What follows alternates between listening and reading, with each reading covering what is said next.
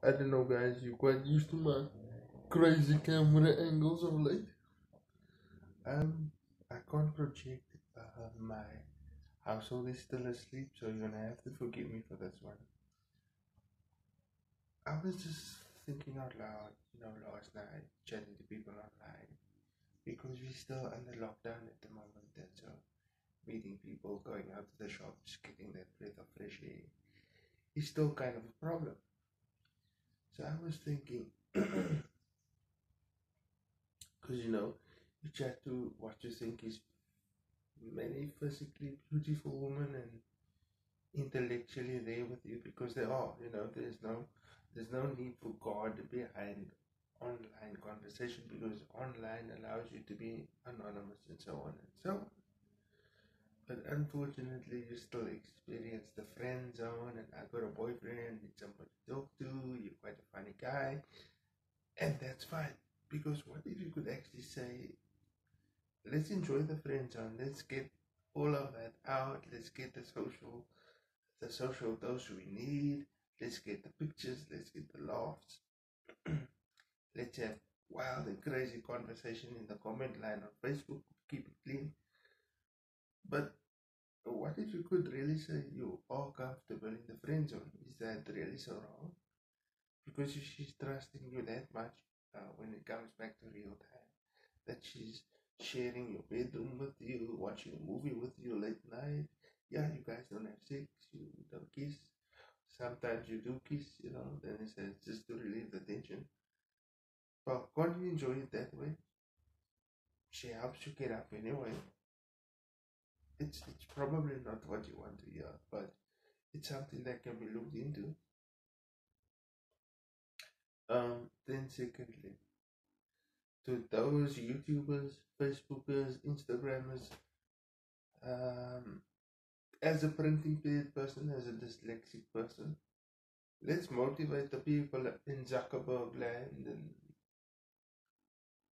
to allow for more adaptations to Facebook for persons with disabilities that need the Facebook status to be read automatically back to you, where you don't need mobile speak or tap to speak, and allow it to be done in different language because my home language is Afrikaans. And I know there's a readback facility in Afrikaans if I type into Google Translate. I mean, that's how I've been doing it. But in the province that I'm in, quite a lot of the women that I speak to prefer to communicate in Afrikaans. And it's not that we don't have common ground, but because of my difficulty, sometimes reading back in Afrikaans is a bit of a challenge. So maybe we can do something and help motivate Facebook to make other languages accessible for persons with disabilities because online and working from home is the way it's at. Anyway, back to the friend zone. Yeah, so she's gonna trust you enough to change from jeans to shorts. She's gonna ask you to turn your back. But if you got good peripheral vision, you can spy the panty lines. And now it's gonna be sounds inappropriate. But I mean, if they're taking advantage of us from for just an emotional uplift, well, Mr. Jockstrap takes advantage of what they can give. Why can't we have a little bit of enjoyment to stand up for ourselves? I would say I've been doing that a lot. There's been two great friends that I've been chatting to and venting to, and they've been great, and yeah. So a different tone and a different kind of block sounds defeatist, but it's not. Um, Also, if you're coming across as needy, wumpy, because you're only texting in English and you've got a long breath in you and you can write long messages. If she's losing interest, show her how the voice feature works on Facebook Messenger and send her voice notes. Once she hears that vocal tonality and if she likes it, the complexion of the conversation really gonna change, you know.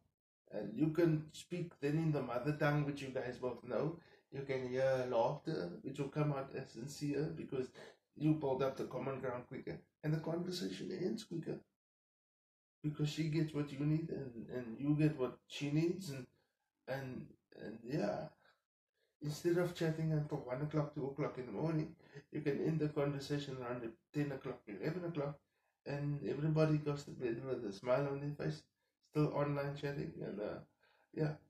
But back, back to the friend zone again. Um, if you if you can enjoy it and if you trust it and you can keep your sexual urges down to a minimum, you can have somebody to go out with.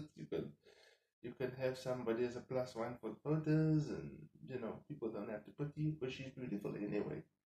Nobody's gonna know what happens in a private console when the two of you guys are just alone or driving back in the car. Everyone, did you see that nice girl he was with at the party last night? And we will party. There will be family celebrations again.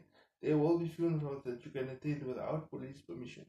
Um, so yeah, what if you could say you're comfortable being in the friend zone and there's nothing wrong with that? But that's where I'm gonna leave it, guys.